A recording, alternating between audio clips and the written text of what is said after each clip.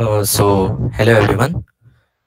The Physics Society of IISER Thiruvananthapuram, or SCI-T, was founded in January 2020 as a student-run academic club under the School of Physics.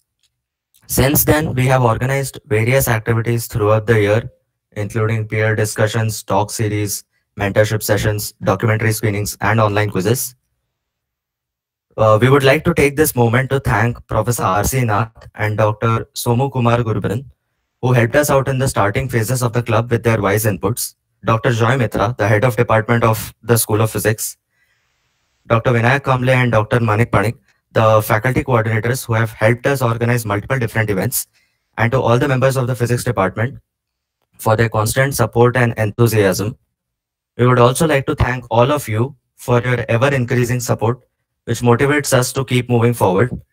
To mark the anniversary of the foundation of the club, we are celebrating this week as the SCI-T Foundation Week, in which we have organized different webinars and contests, starting with the first talk by Professor Sunil Mukhi. So, moving on. Ravi. Yeah, Mr. Sunil Mukhi, Dr. Sunil Mukhi is a well-known person in the field of physics, and he got his PhD in theoretical physics from Stony Brook University, and then he spent some years at a postdoctoral fellow at the International Center for Theoretical Physics at Italy, and after which he returned to India and worked in TIFR from 1984 to 2012. In 2012, he joined IISER Pune, and he is now currently a dean at the institute.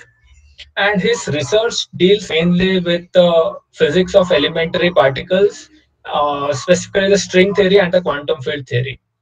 And Professor Mukhi is a fellow of Indian Academy of Sciences, Indian National Science Academy, and the World Academy of Sciences.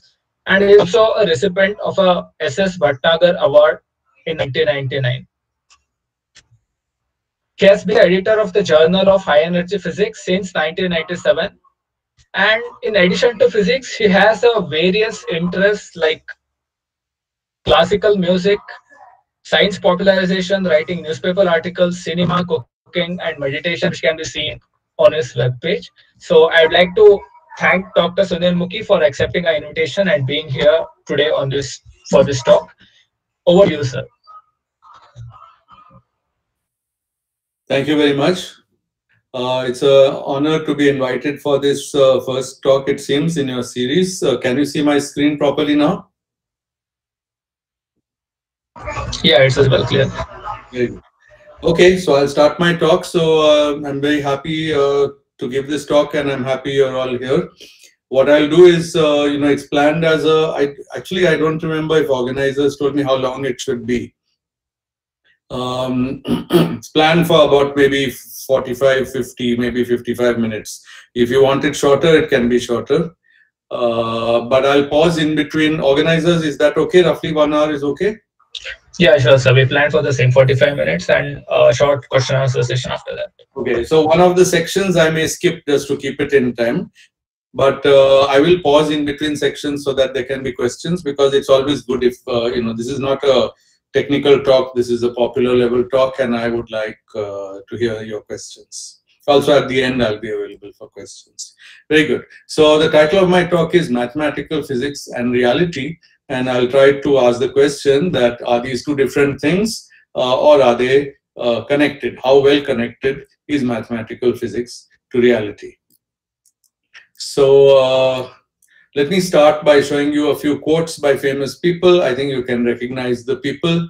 Since you are the physics club or society, I don't think I need to name these people you see in the photos. So this guy said the laws of nature are written in the language of mathematics, but he was himself a legendary experimentalist. This one said it's a miracle that in spite of the baffling complexity of the world, certain regularities can be discovered. This one said, the only physical theories we are willing to accept are beautiful ones. And this one says, mathematics plays a more sovereign role in physics. And this kind of sets a little bit the theme of my talk. A lot of very important, very major physicists of the last century and of many centuries before that felt that mathematical formulation is something very important to understand the laws of nature. Now, the last 120 years, the start of the 20th century, has been an era of sensational experimental discoveries.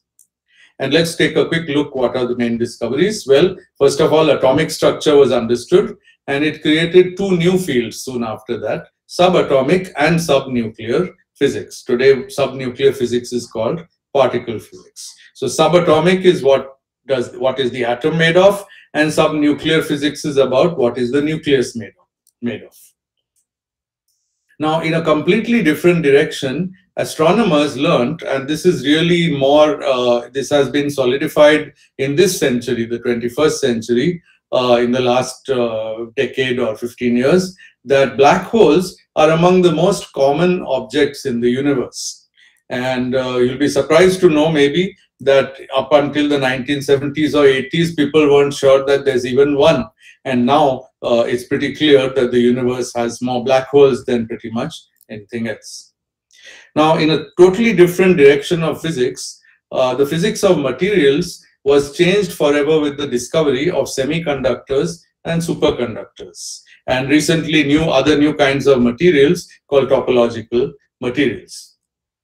Now, what do these three different types of discoveries have in common? Apparently nothing. But we'll see that all of them rely in some ways or others, in some way or other, and especially in their modern version, they rely on quite serious level of mathematics. Now, during this period, those were the experimental discoveries. Here are the theoretical discoveries. Quantum mechanics is a formalism, you all know. Special relativity, another formalism. It applies when objects move very fast. Quantum mechanics applies when objects are very small. General relativity applies when the effect of gravity is very important. Many body or quantum field theory is a synthesis of the first two things in this line, quantum mechanics and special relativity, and we absolutely need it to describe particle physics. So these theories originated not because of any mathematician or any desire to do mathematics, but because they were experimental facts and they needed to be explained.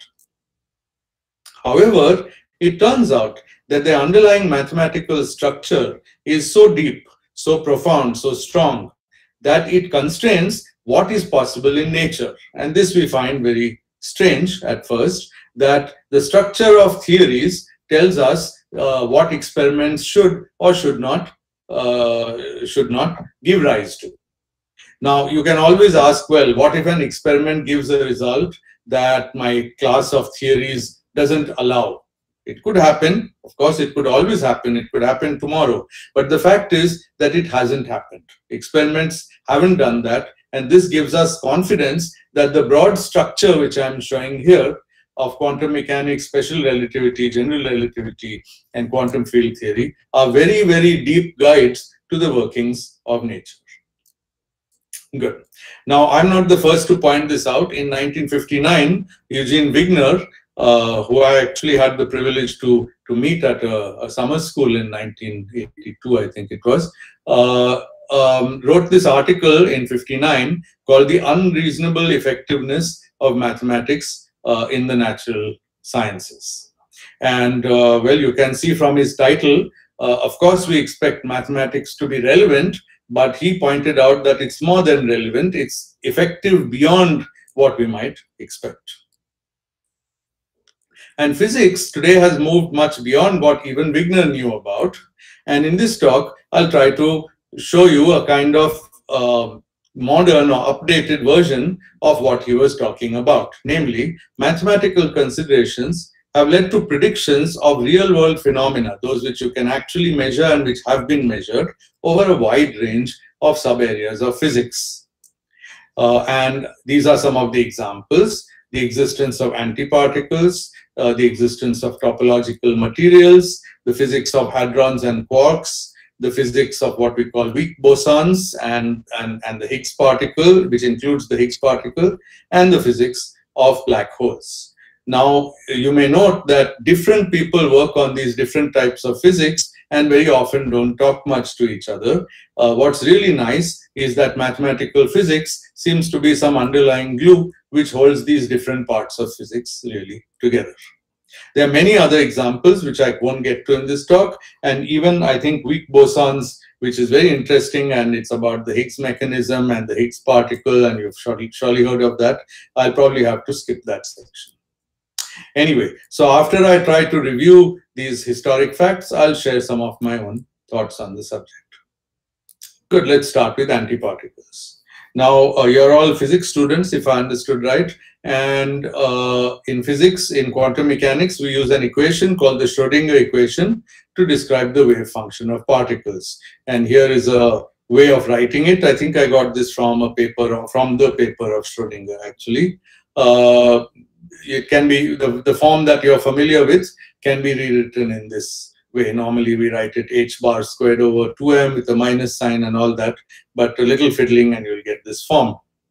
Now, this is of course, the time-independent Schrödinger equation. It has energy eigenvalues E, as you see here, and this is the Laplacian on space.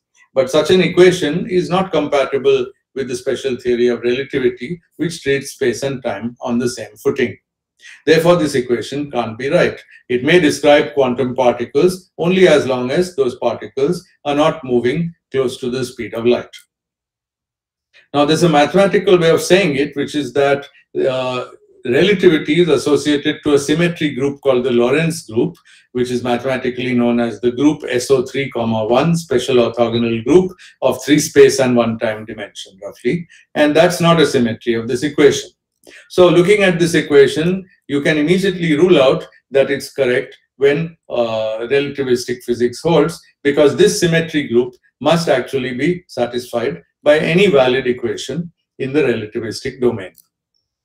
Now, Dirac looked at this problem in 1928, and he proposed a different equation, which is not this one of Schrödinger, but which is compatible with SO3, 1 symmetry. Dirac understood mathematics very well. In fact, he started life, I think, in mathematics. And but he turned his attention to physics problems, and he wrote this paper in 1928. Here's a picture of Dirac when he visited India, actually, much later, I think the 1950s probably. He's here with Purnima Sinha, one of the first Indian women physicists. And I think he visited Kolkata. I'm not sure if he traveled elsewhere in India at the time. Anyway, that's a digression. So here from Dirac's paper is a kind of snapshot of his equation, and it looks a little bit different. It does have P0 and P, these are the energy and momentum of the particle, and these will be quantum operators, just like in the Schrödinger equation. But the Schrödinger equation only has P, it doesn't really have P0 as an operator, and here it's looking a little bit different, and it's really a different equation. It also has the speed of light in it, which Schrödinger's equation doesn't have, and it also has some matrices, sigma 1, sigma 2, sigma 3, you may have heard of them. These are the Pauli matrices. Anyway, it doesn't matter if you know this equation or not, or you know this notation or not. The important thing is that it's a different wave equation from Schrödinger's. Okay. Now, once you have the equation, Dirac proposed it based on a mathematical principle and said, well, let me try to find its solutions. And he found them, and he found that it predicts 2 types of quantum states, of which one half of the states have positive energy, but the other ones mathematically have negative energy. And this is very disturbing because negative energy is a strange concept in physics, and moreover, it's unbounded. So you can have as large negative energy as you like. So then there's no lowest energy at all. So here's a picture of the states. Each x is a quantum state. I've put two x's in each level because we can have electrons with a spin up and a spin down, and they're allowed by the Pauli exclusion principle. And so x means empty. So right now I haven't filled them. These are empty states. But the point is that there are empty states going all the way down here, all the way to minus infinity, as well as all the way up here. This is not so surprising, but the negative energy states are surprising. So Dirac thought about this, and actually thought about it for some time, for a couple of years, and wrote another paper where he proposed that the negative energy states are already filled. somehow nature gives us a vacuum in which the negative energy states are already full of electrons. And now, because of, again, Pauli exclusion, you can't put any more electrons over here because the state is filled, and exclusion doesn't allow anything more to be added. So any electron you add to this system will populate one of these states, and that corresponds to reasonable type of physics as we know it. So in this way, you seem to get rid of the negative energy states, but you get rid of them only temporarily, as we'll see in a second. There can be transitions where an electron moves from a negative to a positive energy state if you give it enough energy, and it will leave behind a hole. So in this picture, imagine there was a circle over here which was an electron filling this negative energy state, and it moved up here. So leaving this state empty at the end, and now we have one electron here. But we also have this empty state in what Dirac had proposed to be filled. In fact, it was called Dirac's sea. Sea as in the sea, samundar in Hindi. I don't know what it is in Malayalam, sorry. And Dirac's sea, which was supposed to be full, suddenly develops a hole in it, and the set of positive energy states develop an electron. Now, the electron is fine, but the hole, being the absence of an electron, behaves like a positive energy particle, because it's the absence of a negative energy electron. So if you remove a negative energy electron from a system, whatever's left has positive energy. And Dirac said, well, this thing will behave like another particle, and there's no reason why this one and this one should sit in space together. They could fly apart. Okay, they have some energy, so they could just, go wherever they go. But this thing would effectively be another type of particle, and he called it the anti-electron or positron, and it's a particle that had never been seen in any experiment before this. One thing this picture tells us is that electrons and positrons have to be created in pairs. When an electron is created by moving this one from here up to here, the whole is also another particle, that's the positron. So the system was charge neutral before, because we defined the zero of charge when the C is already filled. And now there's one new particle of negative charge here and a new particle of positive charge here. So it's again neutral, but it has an electron and positron pair. What you have to appreciate is that he proposed an actual new particle which had never been seen.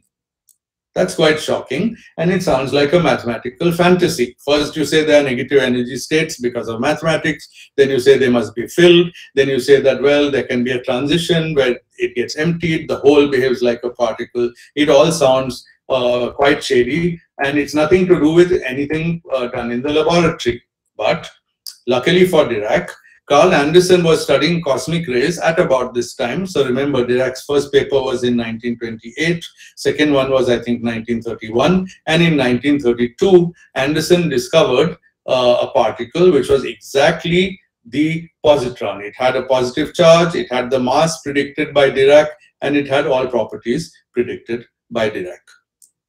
And since then, we have learned that antimatter is a real thing. We know anti-muons, we know of anti-quarks, we know of anti-neutrinos. Pretty much everything has an antiparticle. There are some exceptions, but the antiparticle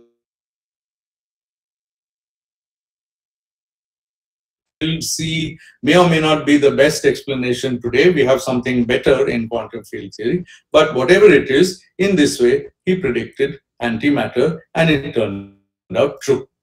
So I'll pause here. If you have any questions, I'll be happy to address them. Sir, is the hole same as that hole that came in semiconductors one? Sorry, can you speak a little louder?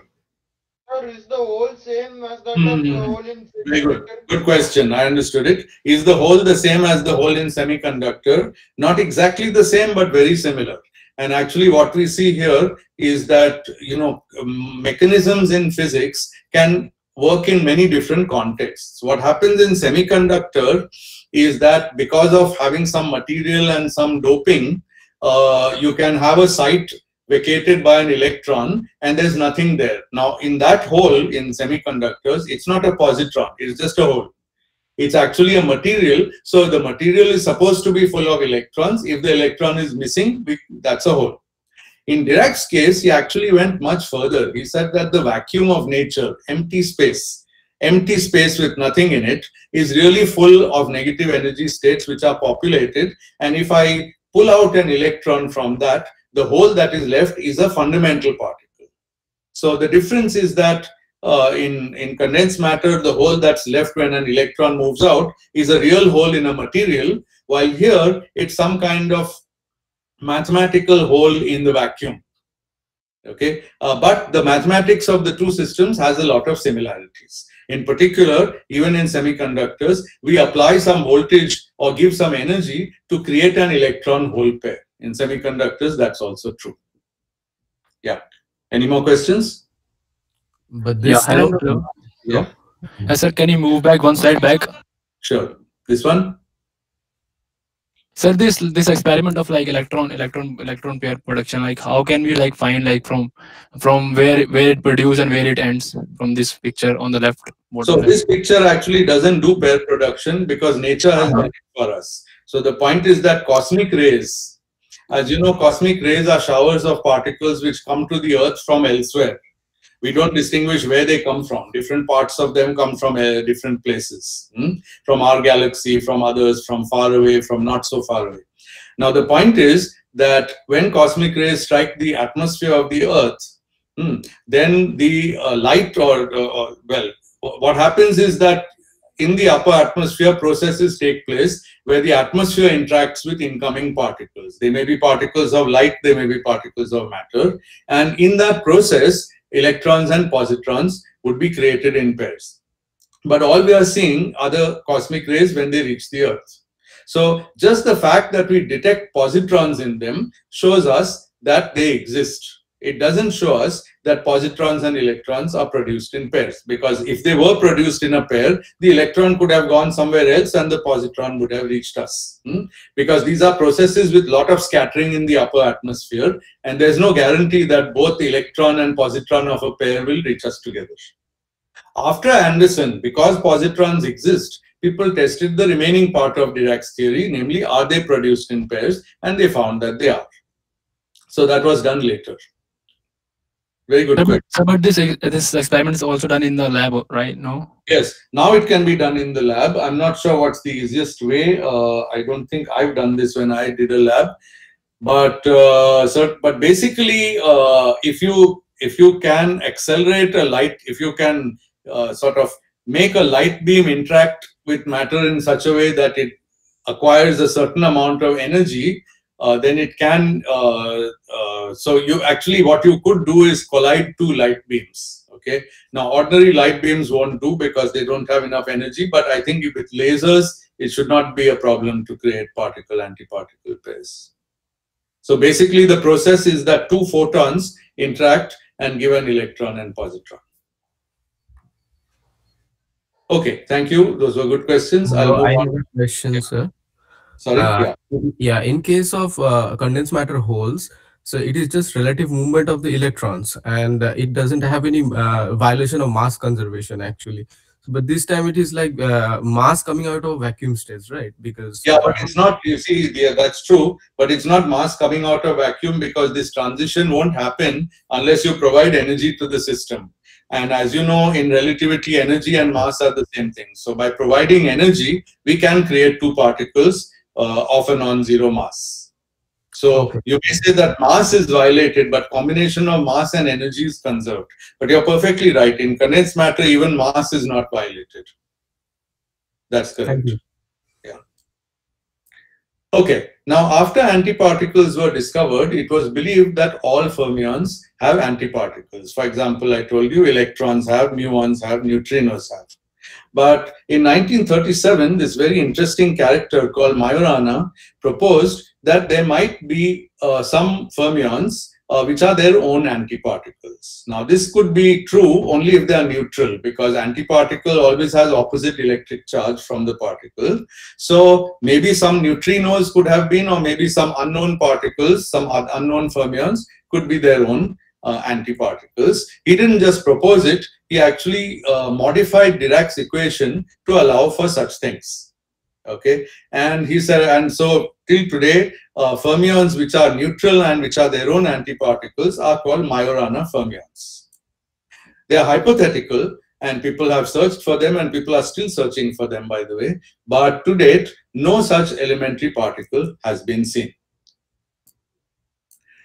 Now, I'm going to list for you 2 or 3 different theoretical proposals, which completely, I'll show you that they completely failed, and then I'll show you that they actually didn't fail.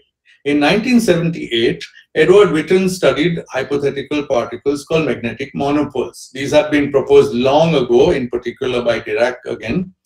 And in 78, Edward Witten, who was then just a fresh postdoctoral fellow, wrote a very nice short paper pointing out that if CP symmetry, which is a possible symmetry of nature, if it's violated, then monopoles are not really monopoles. They acquire some fractional electric charges. So monopoles should have only magnetic charge, but he showed that in theories where CP symmetry is violated, monopoles become dions. That means they have both magnetic and electric charges. And this effect is called the Witten effect. The fact that in certain class of theories, monopoles become dions.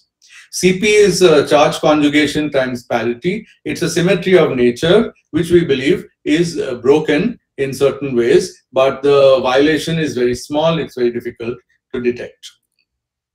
Now, nobody has seen a magnetic monopole in nature, nor has anyone seen a dion. So this prediction also was a theoretical idea which didn't come to fruition in particle physics.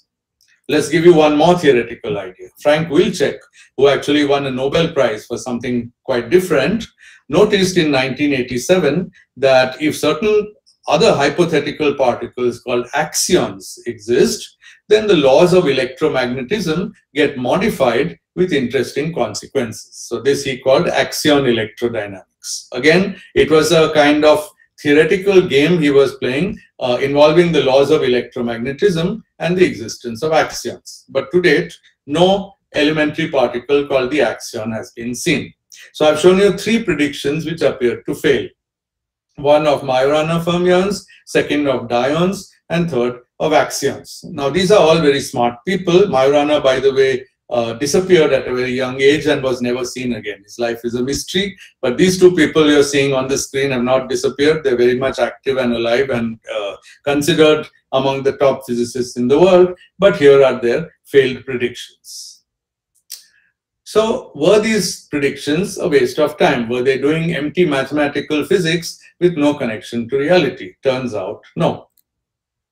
All the concepts that I've reviewed for you just now, Majorana fermions, Witten's dions, and axion electrodynamics, have all turned out to be true in topological materials. The key property of topological materials is the existence of special surface states. So the bulk of a material and the boundary of a material have different behavior. For example, it can be an insulator in the bulk, and it can be conducting on the boundary. That's called a topological insulator. Here you see a kind of cutaway of an insulator. So on this boundary, the golden part is all conducting, but if I look inside, it's all insulating.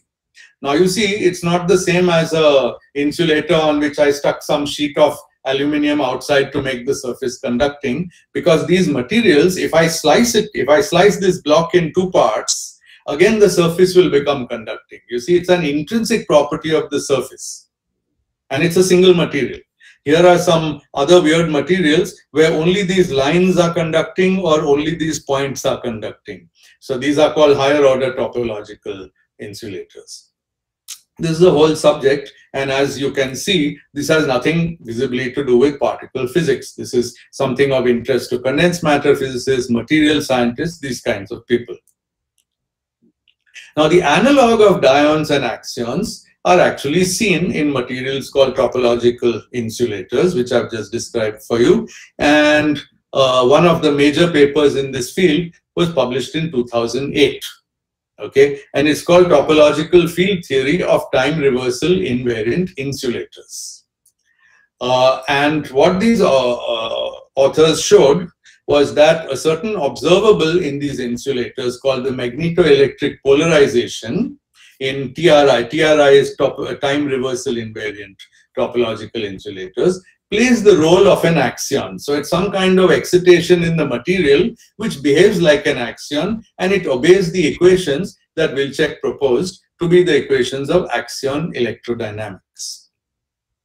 Now, you can make a temporal gradient of this quantity. That means you can excite the material in a way in which this axion or this polarization has a gradient in time. It's time varying, and this induces an effect called the temporal magnetoelectric effect. Now, when you have a gradient, then of course time reversal invariance is broken, right? Because if some quantity in the material is changing in time, then obviously it could be lower at a later time, higher at an earlier time. Then if I reverse the direction of time, the behavior is not the same. So in this way, I would induce time reversal violation, and in presence of this temporal magnetoelectric effect, these very axions satisfy the Witten formula for dyons.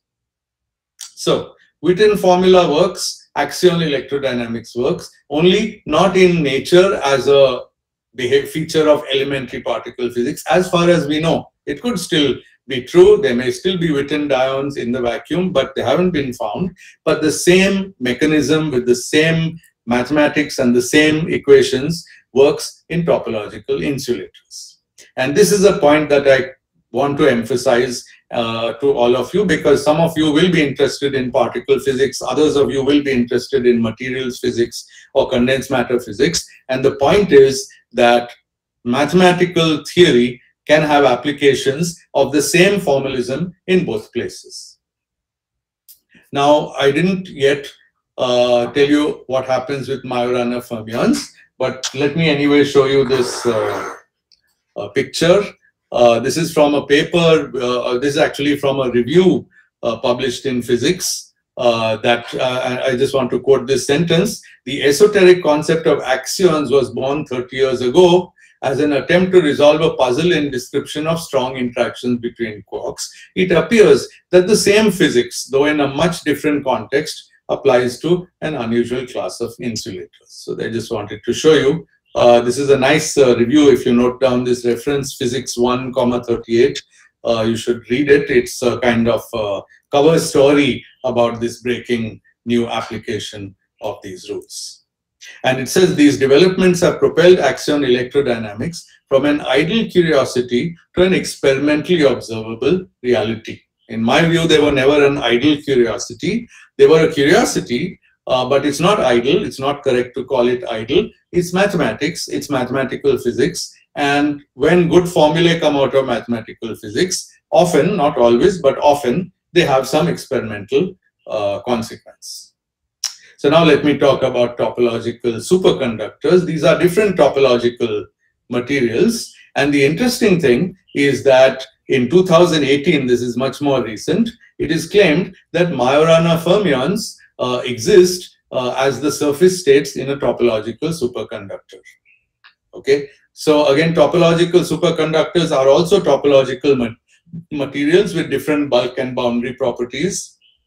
And the interesting thing is that the boundary properties are well described by Majorana fermions, which again are not elementary particles in nature, but the excitations in this topological material are Majorana in nature, which means they are neutral fermions and they are equivalent to their own antiparticles. In a sense, they are like the analog of electrons, which are the same as holes.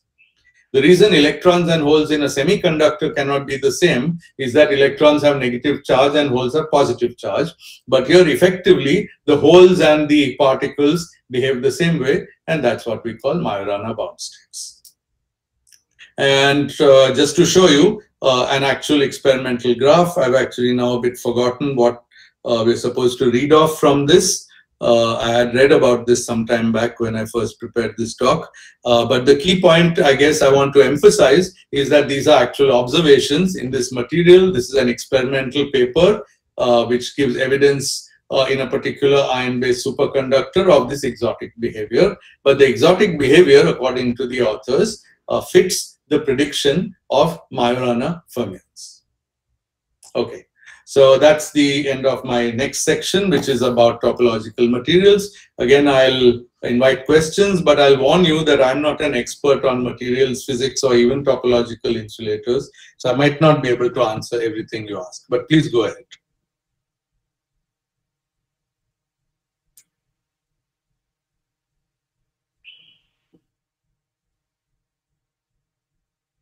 Organizers can say no questions, then I'll go on.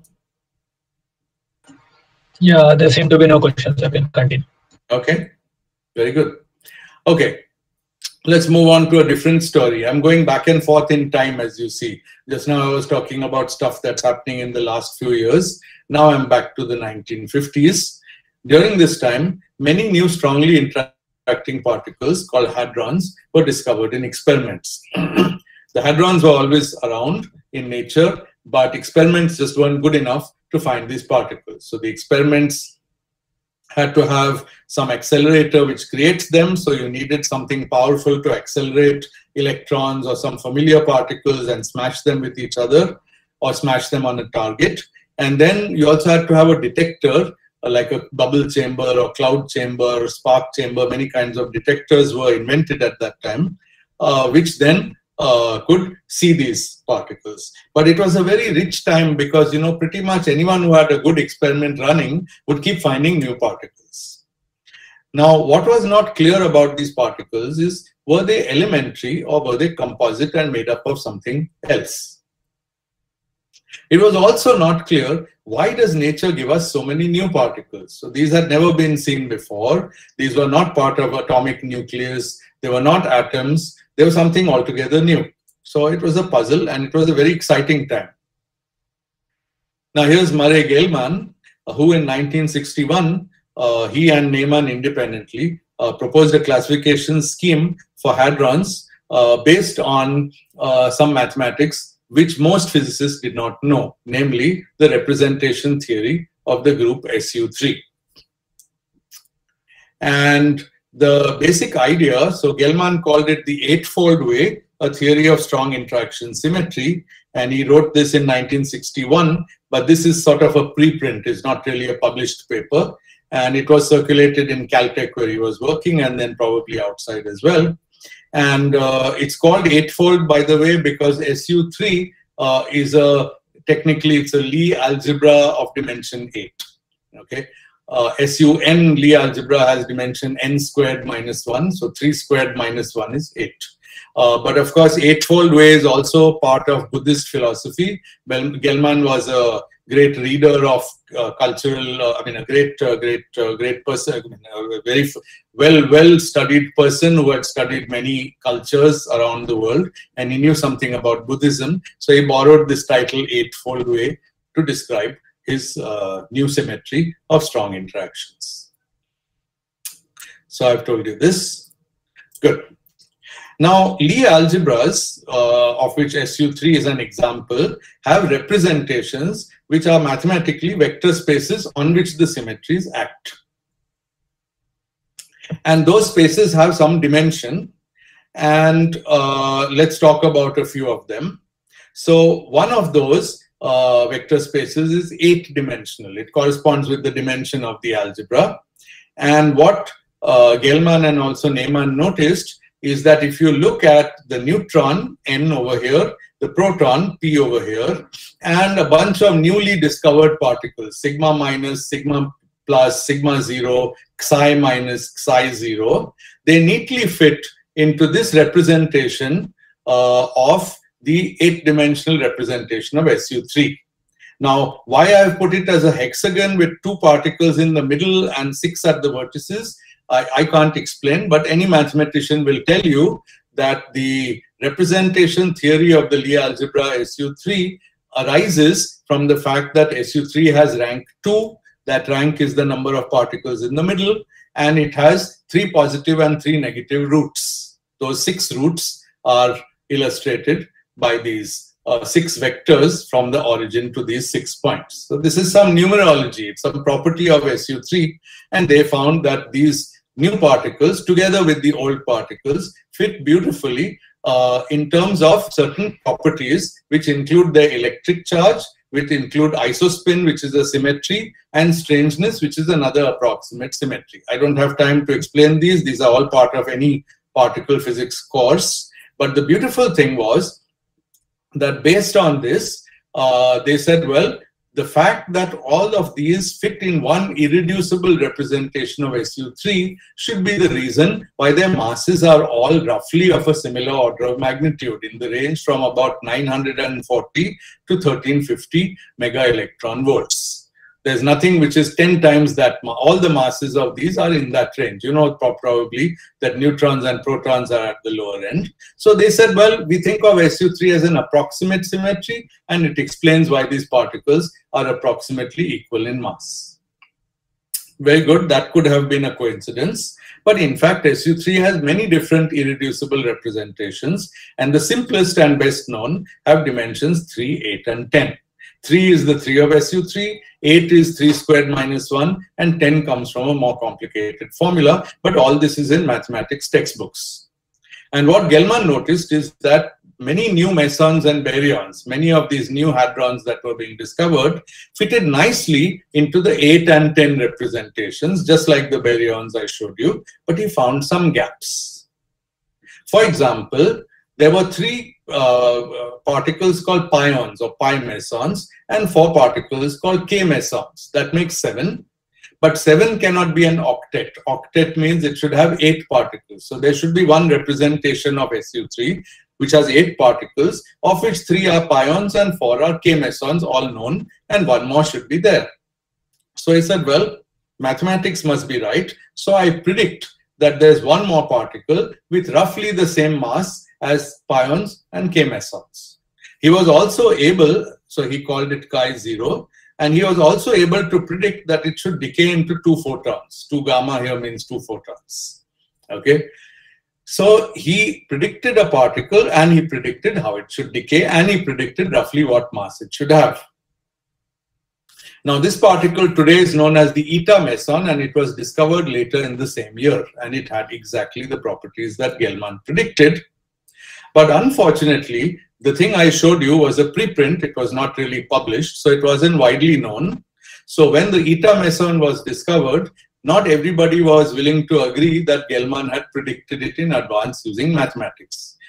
After it was discovered, probably people said, look, there's this preprint of Gell-Mann. Gell-Mann is a very well-known physicist. We should believe him that when he says that he wrote it, it was circulated in Caltech. People have seen it, but it wasn't published.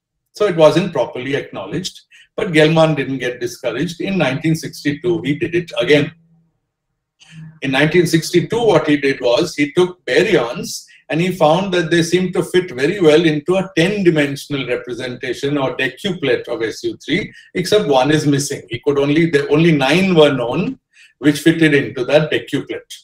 And he said, well, it must be a decuplet because 9 is bigger than 8, and so it can't be the octet.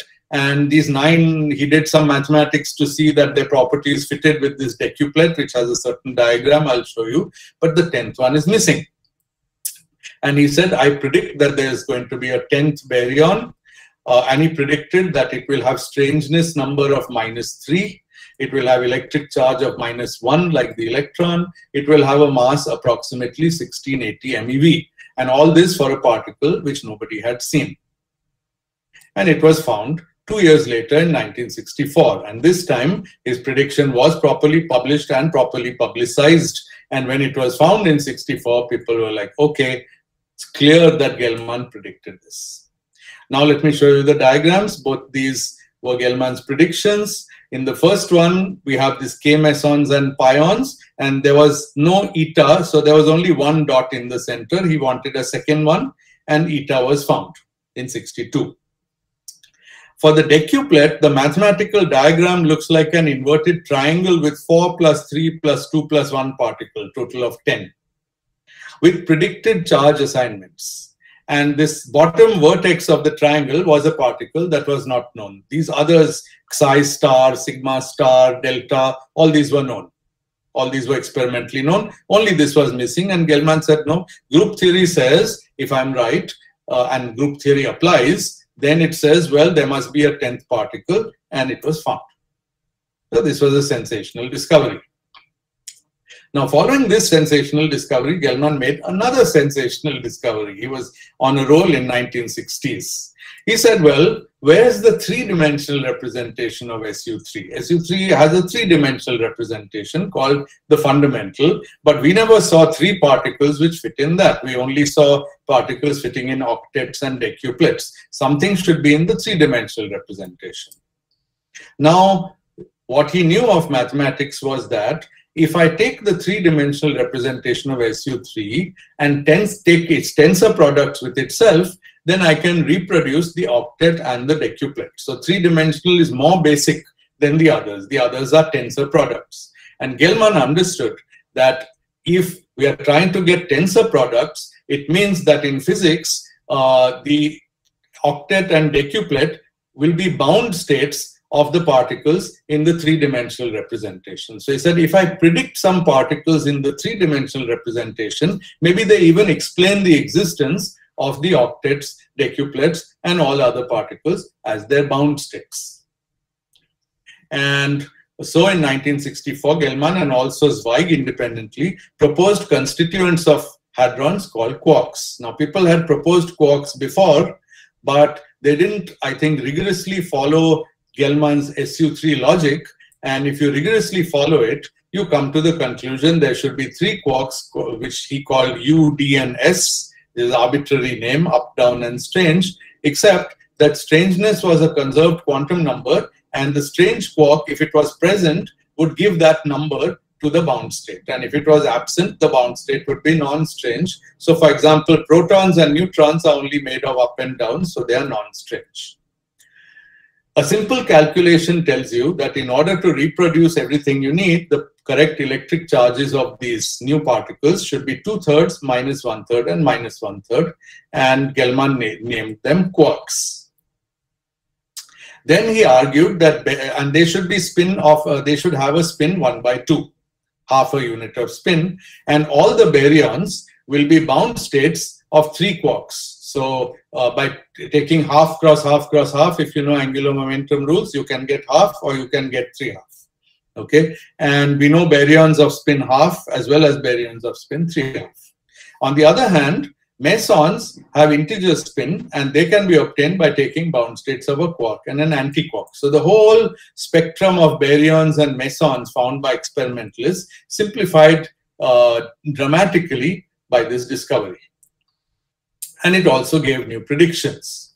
For example, if I have three quarks called U, D, and S, then making meson bound states, that is quark, antiquark bound states, I should get 9 of them, right? U, D, or S, and then U bar, D bar, or S bar in all possible ways. I get 9 particles, but only 8 of them make the meson octet. Where's the 9th particle? SU3 group theory says that this set splits into an octet representation and a singlet representation, but it doesn't say both have to occur in nature. It only says if 7 of the 8 octet appear, then the 8th one must be there. It doesn't say the singlet has to occur, but quark theory goes beyond that and says, well, there are 3 quarks, so there must be 9 bound states. And of course, in 1964, the eta prime meson was discovered, and it's exactly the 9th bound state among these quark-antiquark pairs. So you see that SU3 group theory really paid off a lot. Now, it's a very interesting fact of history, and this I want to emphasize. This is my own commentary on this historical discussion. Both theorists and experimentalists were very skeptical about the quark model. Both groups had, first of all, the same question. If there are quarks, why have we never seen them? The quarks are supposed to have fractional charges. An experiment can easily measure the charge of an elementary particle, and nobody has ever seen fractional charges. Well, in 1968, a very interesting result was found through an experiment. You take an electron and hit it, let's say, on a proton. Okay, what the electron does is to emit a very high energy photon, virtual photon, which penetrates deep inside this hadron and scatters from the constituents of it, if there are constituents. Now, if this hadron is a smooth lump, then the scattering will have a very smooth behavior. If this hadron is made of point-like particles called quarks, which is what Gell-Mann predicted, then the scattering should be very sharp. If you know atomic theory, is the same thing which happens with atoms. Because of atoms, when we do X-ray diffraction, we get backscattering from atoms. So it's the same idea, but taken to one level deeper. And this was confirmed.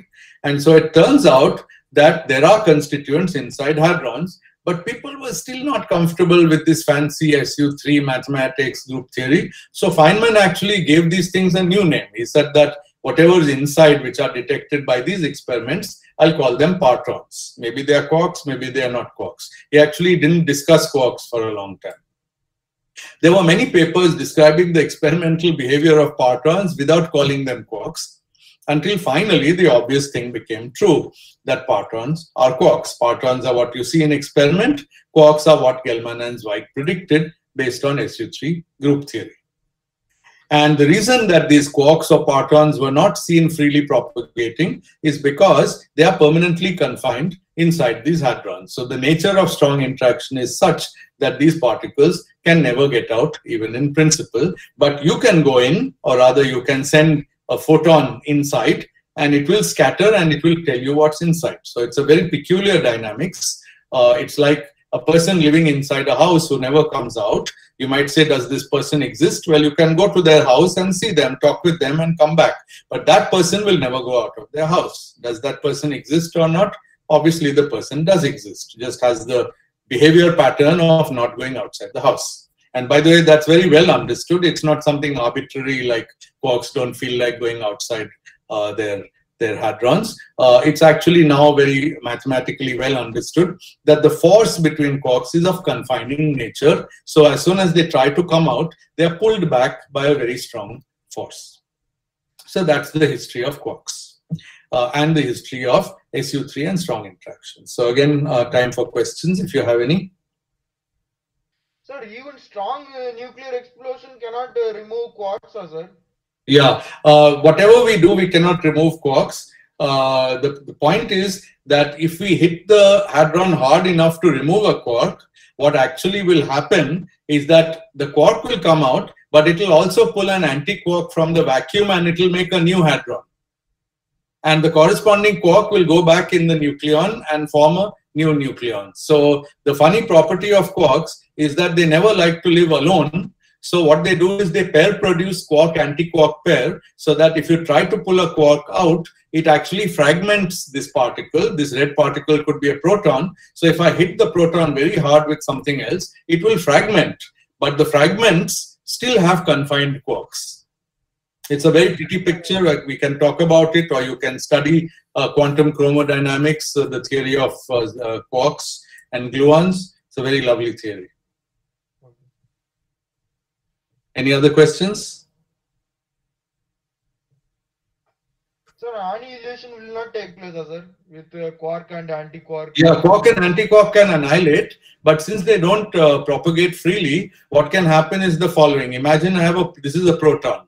I also have antiprotons. Now, just as proton is made of quarks, antiproton is made of antiquarks.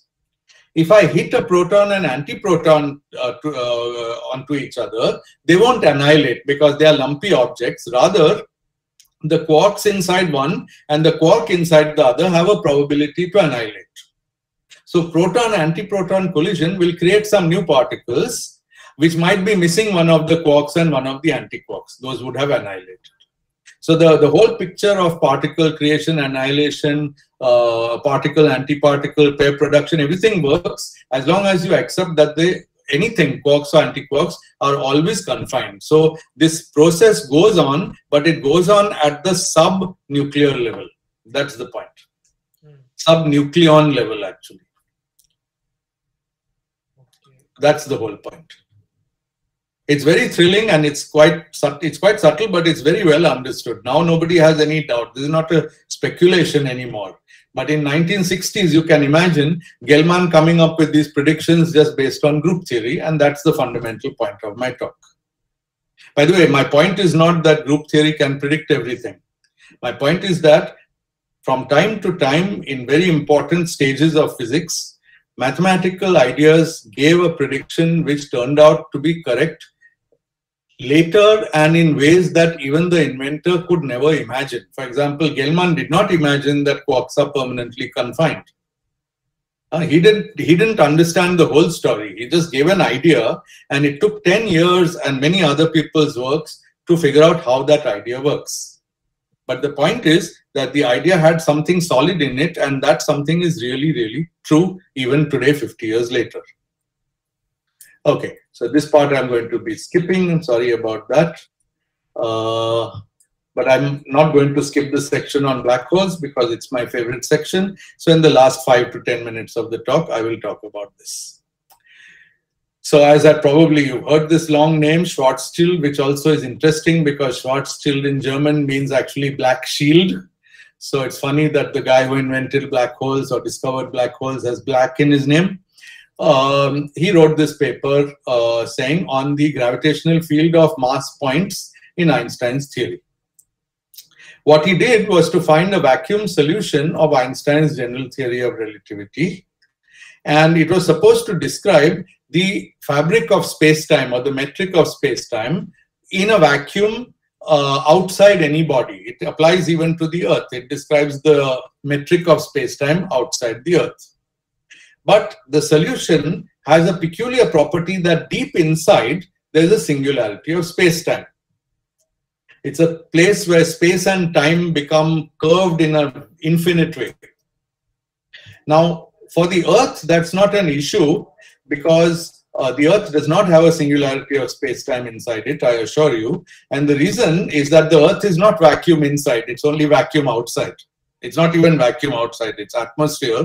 But let's say outside the Earth and its atmosphere, there's vacuum. That's where the solution applies. Inside, you can't say anything because the solution changes as you go inside the Earth.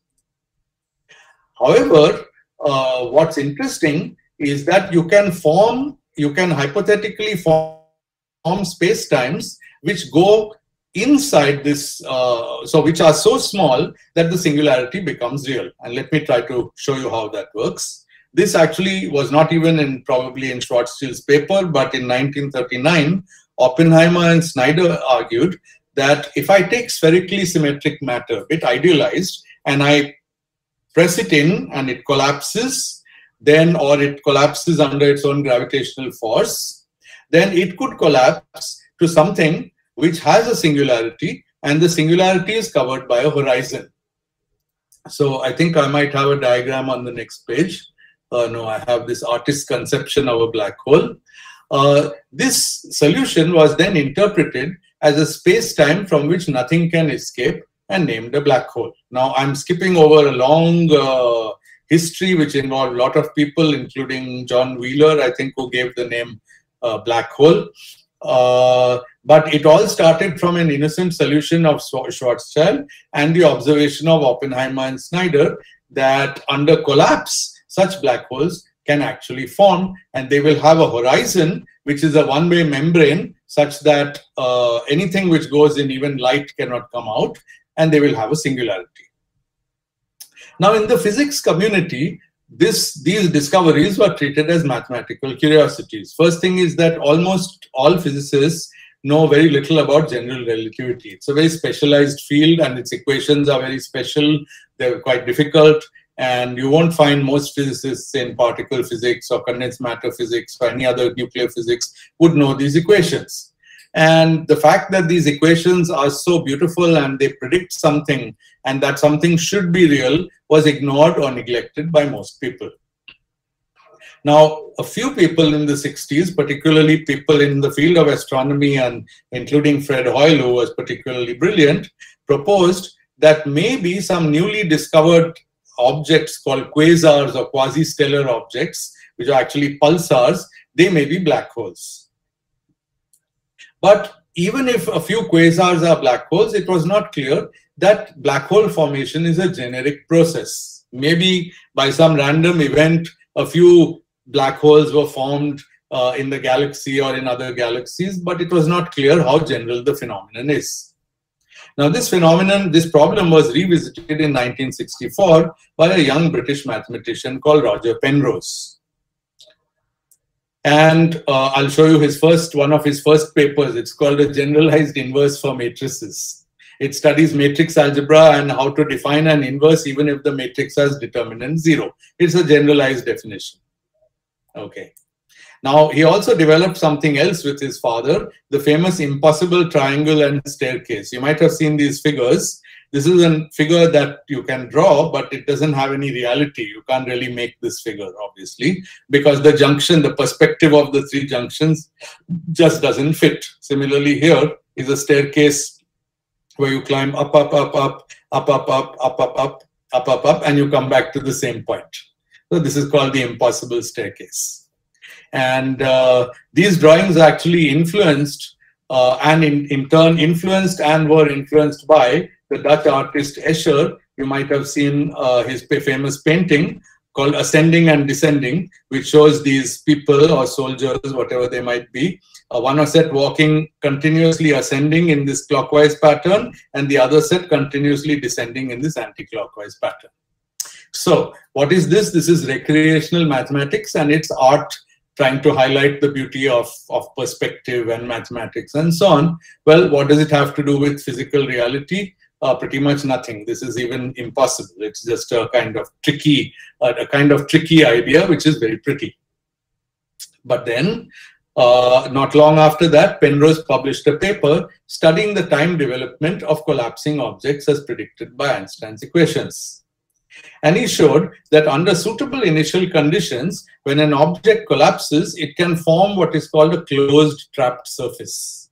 And I think that closed trapped surface is this ring which you see here. So this is a kind of simplified diagram where your surface is not a sphere that's collapsing, but a circle, just to reduce the dimensionality to visualize. And when the circle goes below some size, we get here, and here in this region, it's trapped, and now it inevitably has to proceed to a singularity. So his result was, once a closed trapped surface forms, collapse is inevitable no matter how much the object is perturbed. That means that this object will form a black hole after it passes the time when this surface has formed, even though at that time it's not a black hole and it's not obvious that you couldn't stop it by hitting it with a hammer, disturbing it, throwing something into it, pulling something out of it. None of that will work. Collapse is inevitable. And that was very beautiful because it showed that the formation of black holes is some sort of inevitable process given certain initial conditions. Now, most physicists today, I just told you this, would be unable to follow his paper even though it was only 3 pages long. This diagram, which is a classic in general relativity today, is taken from that 3-page long paper.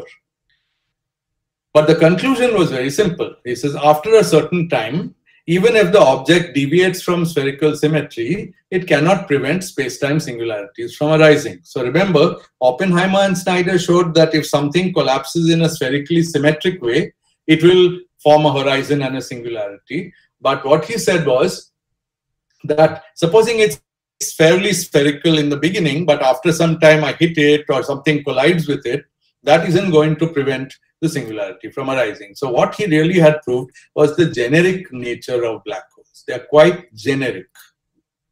Therefore, a variety of stars will collapse into black holes, which will all have singularities of space-time at their core and which will all have horizons. Now, the horizon idea came a little bit later, actually. Even though some examples were known, and even Schwarzschild's original solution has the property of horizon, Penrose felt that, well, having a singularity of space-time where curvature diverges is not very physical. And the laws of physics would break down if somebody was allowed to encounter a singularity and then come back. Okay? Then you could not at all predict any future course of events. If something passes through a region where some physical quantity is infinite, after that it just becomes unpredictable and the laws of physics will break down. But he said it won't matter if the people who go to the singularity are never allowed to come back to us. And that will happen if every singularity is inside the horizon. Now, in Schwarzschild's solution, the singularity is inside the horizon, but Penrose proposed cosmic censorship, which is the claim that generically, singularities are always inside horizons. And in 1970, Hawking and Penrose joined forces and gave a general theory of singularities that also applies to the Big Bang in cosmology. That Big Bang thing was Hawking's extra contribution. Penrose was thinking of collapsing objects. Hawking was thinking that if we look at the universe back in time, it seems to collapse to a point. Now, 50 to 55 years after Penrose's work, black holes have gone from being a mathematical curiosity to the most common objects in the universe. And this is a quote, I think, from the Nobel Prize citation. As you know, he got the Nobel Prize last year. They are estimated to be at least 100 billion supermassive black holes in the universe, okay, with many of them in this galaxy, but then many in every galaxy. And these are only supermassive black holes, that is, those with masses of 1 million to 1 billion times the mass of the sun. There's at least one supermassive black hole thought to be at the center of each galaxy. But there are also stellar and intermediate mass black holes. So stellar means its mass is around the mass of the sun, or say 3 to 4 times that. Intermediate would be, a few 50, 100, 1,000 times, or maybe 10,000 times the mass of the sun, less than 1 million. And these are everywhere.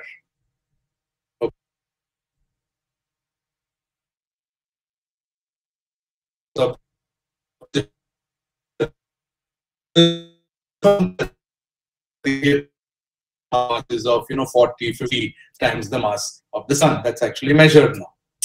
And partly because of this, and partly because of the experiments of Gers and Genzel, who actually did astronomical observations where they discovered these supermassive ones, much before LIGO discovered these, confirmed that these intermediate mass ones are also there. So the Nobel Prize went to these 3 people. Penrose got half of it, 1 by 2 you see here, for the theory. And essentially all that theory is in that 3-page hard to understand mathematical paper.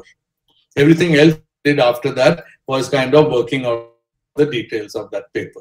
But the basic idea of closed trapped surfaces was there, and these 2 people shared the other half of the prize for the astronomical observations, which made Penrose's prediction into a confirmed reality. Okay, so this is the bulk of my talk. Sorry, I'm a little over time, but if I can have 2 minutes, I'll just give you a few thoughts and I'll end.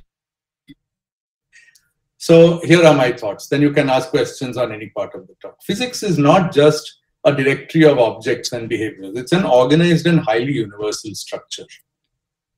The fundamental interactions, electromagnetism, weak and strong interactions, and gravity, as far as we know, are the same in all parts of the universe, and they are all described by highly mathematical theories. For the first 3, these are called gauge theory, and for the last one, it's called pseudo-Riemannian geometry, or Einstein's gravity. Now, Wigner marveled at the fact that mathematical thinking plays a sovereign role in physics. My own feeling is that there is a set of universal laws of physics, of which the standard model and general relativity are special cases, and they may even be approximate. The idea of such universal laws, first of all, these laws should be based on some symmetry principles, because standard model and general relativity certainly are based on very, very deep symmetry principles. You may have heard of the principle of equivalence, or you may have heard of SU3 cross SU2 cross U1 gauge symmetry. These are all symmetry principles. Now, the universal laws can, if they exist, can be called unified theory or final theory or string theory. But we're not sure, so let's just call them universal laws. A very beautiful book which I recommend is called Dreams of a Final Theory by Weinberg. Now, nature's template for physical reality seems to be based on these laws and phrased in the language of mathematics. Such laws typically have a wide applicability, and this explains why sometimes a law is proposed in particle physics, but it works in condensed matter physics. Actually, the Higgs mechanism, which I couldn't discuss today, was proposed by Anderson in condensed matter, and it works there, and it also works in particle physics, and it's the same mechanism. The details are different because this is materials and this is vacuum, but it's the same mechanism. Sometimes one of the applications doesn't work. For example, axions and Majorana fermions don't seem to exist in particle physics, but they exist in materials. That can be true. This perspective says that research on universal laws can be more effective in the long run than research targeted on a specific physics problem. Without the work of, say, Wilczek, Witten, and Witten on axions and dyons, people who study topological insulators might not have understood the phenomena that they were seeing there. This reminds us of an old story. Von Röntgen discovered X-rays while he was trying to understand basic laws of nature. He was an experimentalist, but his discovery of X-rays did more for medicine than all the medical researchers of his time put together. So just throwing out these historical facts. I don't have any clear prediction for the future, but I think this should amuse you and you should think more about it. Now, there's a slight puzzle, which is that, and I'm way over time, I should end now. Philip Anderson, who passed away recently, would disagree with me powerfully. He says that complex systems don't obey any fundamental laws that you people find for standard model or for gravity. The laws governing complex systems are sometimes universal. There are examples which I've shown you, like topological insulators, BCS theory, but not always. In biology, there don't seem to be any laws that use the language of mathematics in an essential sense, as far as we know. And so I'll give you this very funny quote, what Gelfand said. Eugene Wigner wrote a famous essay on the unreasonable effectiveness of mathematics in natural sciences. He meant physics, of course. There is only one thing which is more unreasonable than the unreasonable effectiveness of mathematics in physics, and this is the unreasonable ineffectiveness of mathematics in biology. So it's a very deep, puzzling question. Maybe biology of the future will be different. Maybe it will use mathematics. Maybe it won't. We really don't know.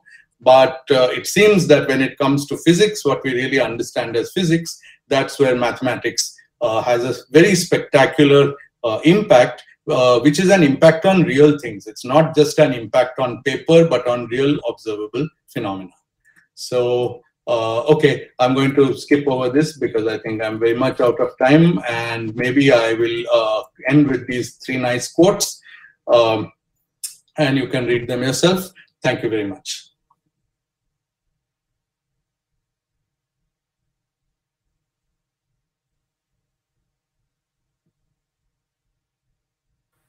Yes. Okay, I'm done. Yeah. Yeah, we may have some questions. If someone has questions, you can unmute your mic and ask it. Sir, what about theory of everything? Theory of everything is just words, you know. Actually, everything was a bad choice. Let's ask the question like this. Could we have a theory of all fundamental interactions? Electromagnetic, weak, strong, nuclear, and gravitational.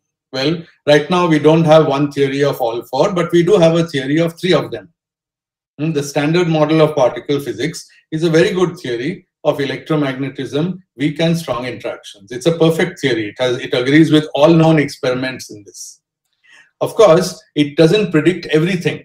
First of all, it doesn't predict gravitational phenomena, but secondly, it doesn't tell us about materials. Thirdly, it doesn't tell us about biology. So people got all worked up when this word everything was used, because everything sounded as if they were talking about all phenomena in the universe, everything we know.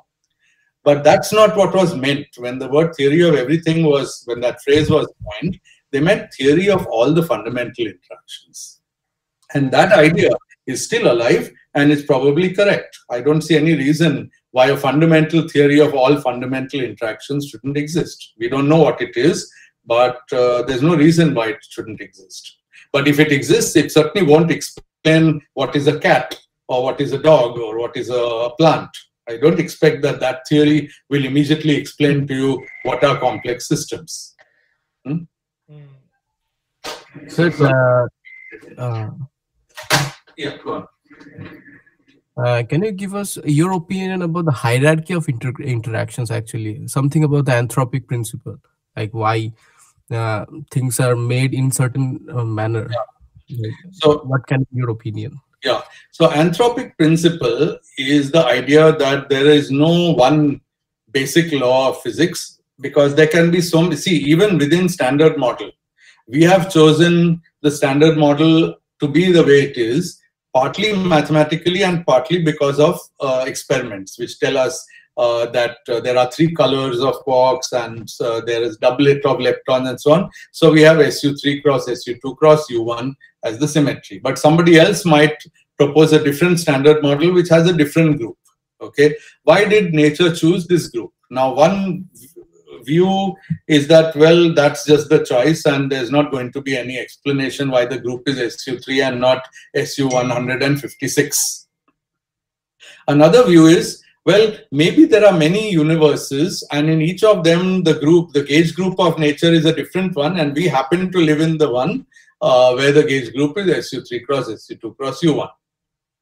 And because that is the value of because that is the group and the masses of particles are what they are, therefore the conditions are correct for life to exist, and that's why we are here. So in a universe where there's some different gauge group, the conditions may not be okay for life to exist and nobody would be studying that universe. It's a way of thinking about things, but it's not very satisfying because it compels you to imagine the existence of other universes which are not connected to ours. You know, it can happen because in the evolution of the universe, space-times can split off and become causally disconnected, and that might be satisfying to people for various reasons.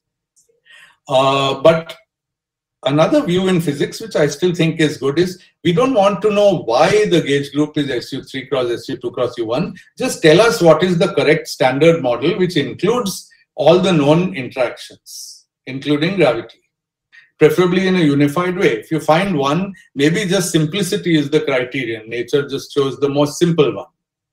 Or we'll worry about that problem later. So anthropic principle seems a way to understand when there are many, many options, why only one of them is realized in our world. And, well, I have nothing more than that to say. Thank you, sir. One last question, may I ask? That, Please. Yeah, what's your opinion about the big bounce which is going on, because which is a new thing, the new theory about in cosmology, and since Professor Penrose is also working on that, I heard that. What's your opinion about the bouncing cosmology? Bouncing cosmology. Well, you see, bouncing cosmology is quite an old idea. The idea is this: the universe is expanding right now. And it has been expanding as far back as we can see. So we can see light signals from very far away, and they confirm those signals came from very much far in the past. So they confirm that far in the past, the universe was much smaller. That means things were much closer. The same objects were closer because the metric of space-time was literally smaller. If you extrapolate that back right to the beginning, you may reach a point where everything comes to one crunch, the singularity that we call the Big Bang. But extrapolation is extrapolation. Nobody knows that extrapolation is a good thing. It might happen that after contracting in the past, the universe again expands. Okay, so that's a bounce. That means the direction of expansion or contraction may change at some time. For example, now it's expanding. The expansion may slow down, come to a halt, and then the universe may start contracting. Okay. Now, there's no experimental evidence that the universe expansion is slowing down. On the contrary, it seems to be speeding up as far as we know. So it's not obvious that there will be a crunch. Now, this bouncing cosmology you're talking about, if it's something recent, I don't know. Probably I don't even know what it is. But the general idea of bounce is just the idea that a universe could expand for some time, then contract for some time. That's perfectly possible. It depends on the matter content of the universe, how much matter there is, and then you have to solve Einstein's equations for that. Wouldn't that be a problem like conservation of information or something like conservation of entropy because of contraction? Again, I don't want to comment on that. I must say that these are all nice and interesting speculative ideas. But what I've talked about today, nothing that I've discussed today is speculative. Everything I've discussed in the talk is real, serious history with real experimental observations. And my conclusions at the end are not about the details of the laws, just that there's something in the laws which is more universal than the application. That is the structure of the laws, which is mathematical. suggests that they are tailor-made not only for physics of empty space, that is elementary particle physics, but also physics of materials, which is a totally different physics. Okay, it seems that laws of physics, the way they are tailored, they can apply in many different contexts. That is the point I wanted to make. So I'm not any expert on cosmological evolution. So I think you could get somebody who actually knows more about cosmology to address your questions about bounces and entropy. Thank you very much, sir. Can I ask a question? Please go ahead. So Sunil, you said that there is this unreasonable effectiveness of mathematics in physics. Hi, how are you? Yeah, go on. I'm good. Yeah. Do you think the reason why it is not so effective in biology may be because biology is not in, I don't know, I should not use the word nascent, but a stage where it is not like we do not ask the question why so much in biology, right? I mean, we typically ask how. Yeah, absolutely. Maybe, you know, when we reach at that intricate level of discussions, where do you think it may be still effective there? It may be. My knowledge of biology is so poor, but I agree with you. It is mostly about how questions and you know, biology. I mean, living materials require quite a complex organization of stuff to happen, right? Just a few electrons and a few protons are not going to be living. On the other hand, this living characteristics, they are only now being explored. Actually, if you see how much soft condensed matter has developed in the last 10-20 years, with molecular motors and all kinds of now intermediate size materials being studied, which are like, you know, biological but not particles. Maybe in another 2 or 3 decades, biology will turn into a more of an exact science. Yeah, because I'm very intrigued with the things that work in condensed, high energy and whatever. It may be possible that a very large system like biology may also have similar things in future. Very well. I mean, this is for, you know, people, all of you people who are here at the talk to do. I mean, this is exactly what you know, one should think about in the future. And one reason why I feel that biologists like to hire people with physics training into biology is that physicists bring with them this quantitative understanding of fundamental interactions and fundamental principles. And I think at some point this training can become more and more useful in biology. Maybe it's already starting. Yeah, thanks a lot, Sunil. Thank you, Deepshik. Very, very nice talk. Yeah, thanks. Thanks so much. Thanks for coming. Yeah. Can I ask? Please. Yeah. So actually, first of all, thank for very beautiful talk. But my question is little bit in this ground. So mathematics, it helps us to discover new physics theory or something. But on the foundation in mathematics side, there is some problem, as we know from Gödel's theorem or Turing theorem. So what is your feeling that it will impact physics in those limitation in mathematics? Yeah, that's a good question. But again, it's you know, it's in a level of depth much more deep. I should emphasize that the mathematics that, for example, Penrose used, even though it's very difficult, it's not super deep from the mathematical point of view. I mean, there are some differential equations for some variables, and that's basically it. Yeah. Okay? It's very difficult. Of course, Penrose, in fact, only yesterday I read this, that Penrose has been saying that he tries to visualize things. He imagined the physics. He could look at those equations and imagine the physics and think about various processes and so on, which mathematicians typically don't do. Yeah. But so if we look in this way, so in mathematics, some question we know that will remain undecidable. But is it the case that in physical world also some question about nature will remain undecidable? If we use this mathematical language, that should be the case. It could be. But what is your feeling that in nature some question is always remain undecidable?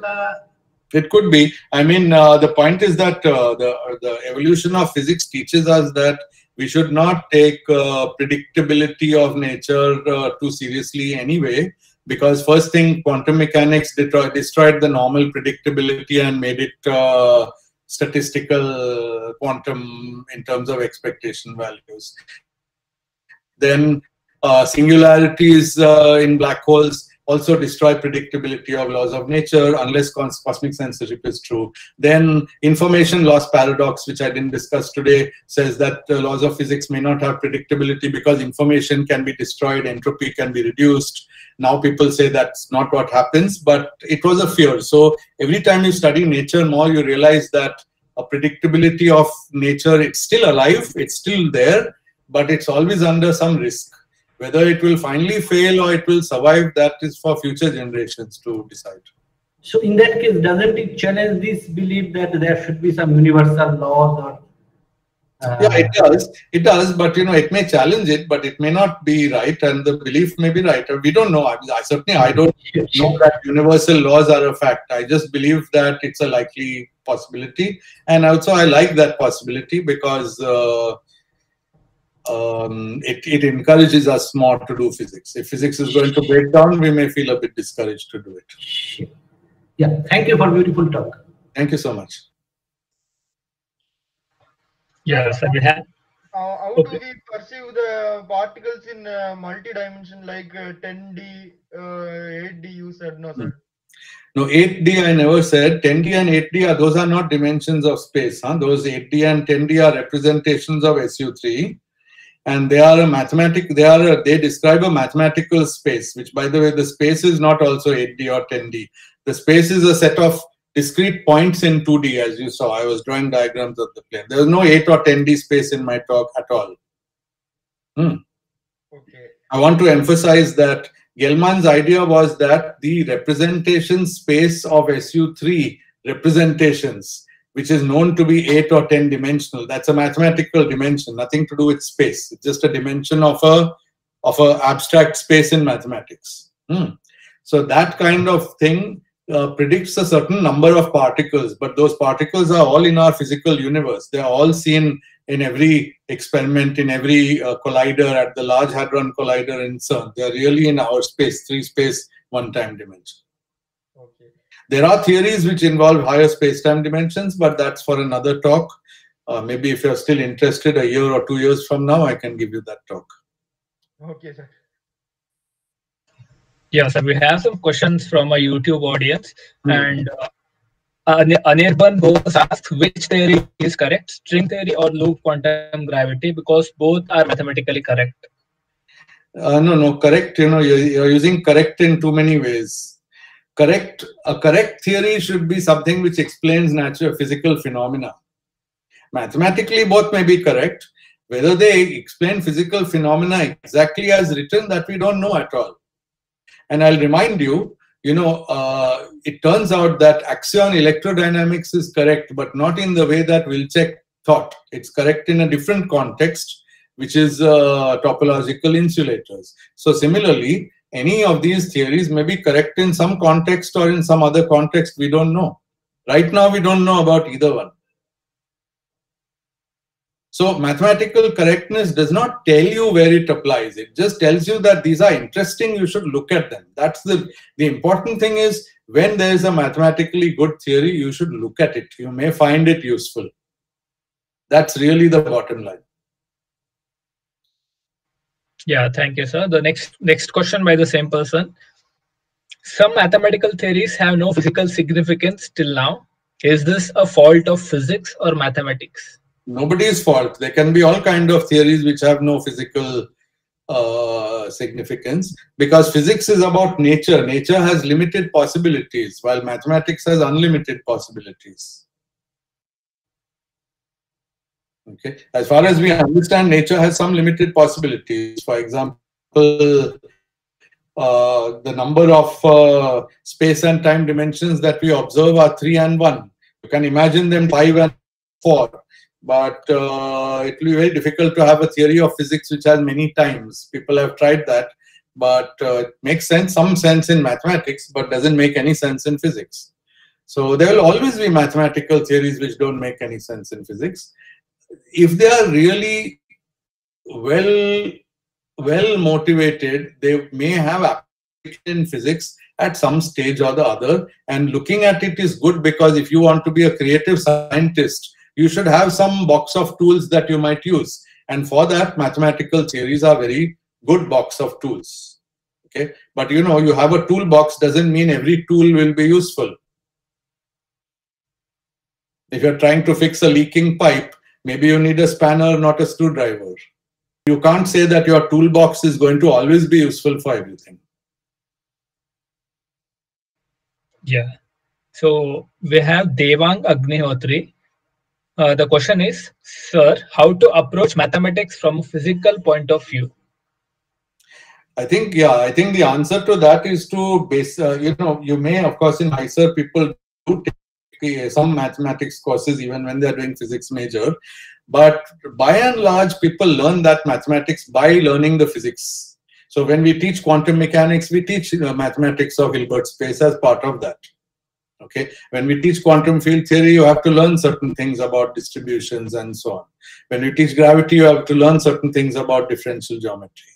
It comes in the package. So when physics is taught, the mathematical part comes along. Many people make a mistake saying that before I do physics, I master all of mathematics. That's like saying that before I become a plumber, I'll buy all the tools available on Amazon.in.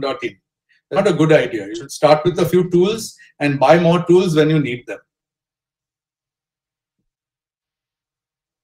Don't try to acquire all the tools at once, because you don't know which tools you may need to do physics.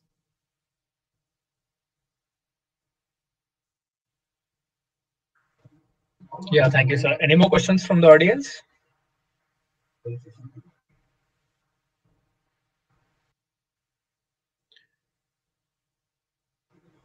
Yeah, there seem to be no more questions. It was a wonderful. Okay.